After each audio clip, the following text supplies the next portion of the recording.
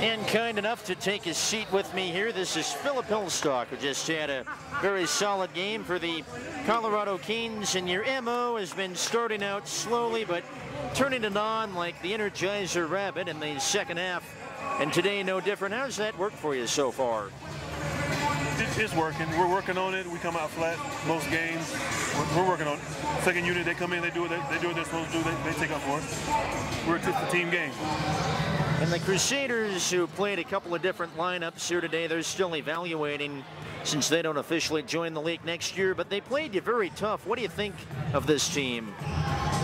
Man, it's a starter team. Most starter teams, they gotta build. They're a builder team. Right now, they're just lacking big men. They got heart, but they're okay. They're okay. They're gonna get better. A lot of talent around the area. They'll get better. Almost like where you guys were a year ago, kind of building your way in, getting ready for this moment. But you seem to be doing quite well. You're still undefeated. Yeah, undefeated. Yeah, we're riding on that. We're gonna try to ride it always to the championship. And what will this All-Star break do for you guys? I know Rashawn and Coach Eric are going to the All-Star game, but everyone else gets a week off. What will that do for you guys? Physically and mentally, it's rest. Heal up some injuries, get our minds right, get back in the gym, work on some things that we need to work on, free throws, rebounding, conditioning. It's a nice little break for us that we need. As we approach the playoffs, is there any particular team you want to see going forward, or are you just looking forward to playing whomever? It doesn't matter. Whoever it is, whoever gets in front of us, we handle business all the way to the championship. Well, Phillip, congratulations on a big day. Thanks for your time. Thank you. You betcha. So that is Phillip Hillstock, ladies and gentlemen, one of the big players for the Colorado Kings who've done it again.